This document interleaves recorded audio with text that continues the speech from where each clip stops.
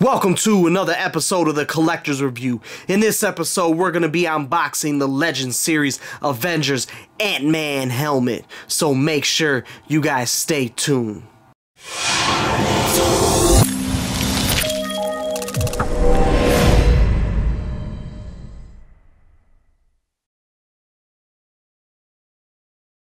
Welcome to another episode of the Collector's Review. I'm finally getting to unboxing the Ant-Man helmet. I wanted to get this signed by Paul Rudd when I was at the C2E2, but I didn't get this delivered in enough time, so I'll be doing it next time. So let's get to this one. I'm showing the Avengers Ant-Man unboxing the Legends series. I just unboxed the, the Poe Star Wars Black Series helmet that came out not too long ago. So I was finally getting to this one. I already did the Punisher Iron Man helmet, War Machine helmet. If you guys didn't catch that video, make sure you guys peep out that video. I want to get to this one. Before I get to this one, you know the Collection Dimension brings you everything from comics, action figures, statue unboxings, everything that has to do with collectibles. So make sure you hit that little subscribe button at the bottom for your boy. I'm trying to get to 4,000 subscribers. So let's go to this unboxing of this bad boy and take you guys up close to this one. And looks beautiful.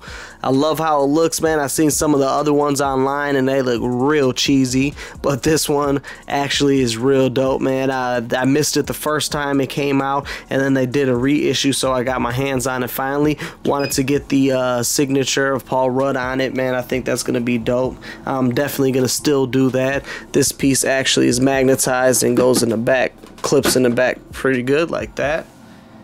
So all around, and these came detached on the side, so then you just pop those in. So all around, man, this figure, this one, love the look of it.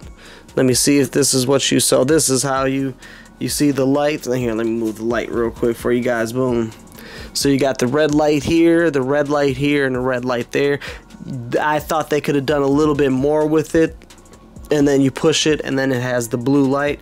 So I thought they could have done a little bit more with the electronics on it. For mine, this is what it does. I don't know if there's a speaker or anything. Maybe mine doesn't work, but it does not make any sound. It just does that. It just lights up those pieces right there. So that's not bad. I like how it lights it up. I just felt it could have been a little bit more.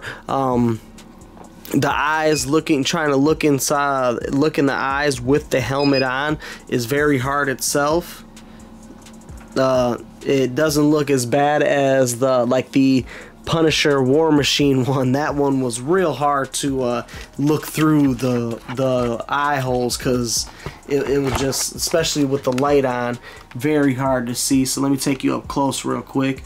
But I did like that one, but there was just the Punisher War Machine one, but there was just a couple things that I didn't like that I felt kind of like was false advertisement. Make sure you guys check out that video at the end to see what I'm talking about. But this one, yeah, this is dope. I love the detail in it, and it looks like the movie one. Like I said, I like that little red thing, but I think that could have been a little bit more than just 3 red lights on each side. But all around, a little dope helmet, man. When I put it on, it really fit well. Now the Poe one, the Poe Black Series one that I did, that one ran tight. The War Machine Punisher one, that one was nice. But this one, yeah, I really do like this one. Like I said, the detail and the different things. I thought for a second, because those look like speakers, so I thought that was going to be a talking piece, but turned out not. But this will be definitely dope to, I got 2 of them, so I'm thinking about making one that's a battle damaged one. So that's the top of the head.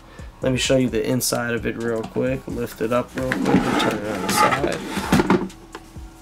So you have the flap in the back, so that's for you, so you can take it on and off easily. This is the inside. See, and it looks like it had like that right there. Thought that was a speaker at first, but it turned out. Let's see if you can. So So that's how it looks when you try looking through it. Yeah, can you see? You can still see through it okay though, like I said. Pretty good for cosplay.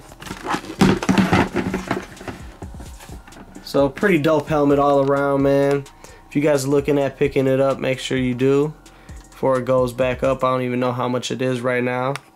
But until next time, like always, like, share, and subscribe.